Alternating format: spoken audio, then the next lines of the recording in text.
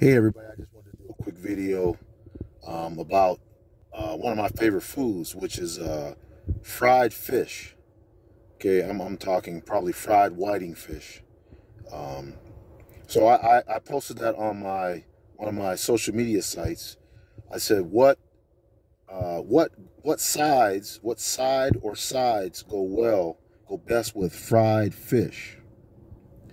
And here there were over um, 50 or 60 people who replied to this post that I made, and there were 20. I counted 20 different sides that were mentioned, but here are the top five that were mentioned.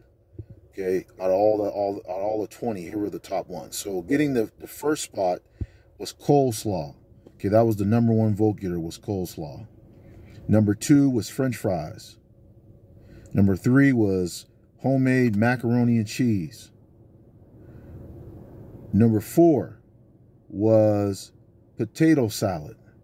And number five was salad, regular salad, or greens. So those were the five top vote getters when it came to your favorite, the best sides to go with a dinner of fried fish.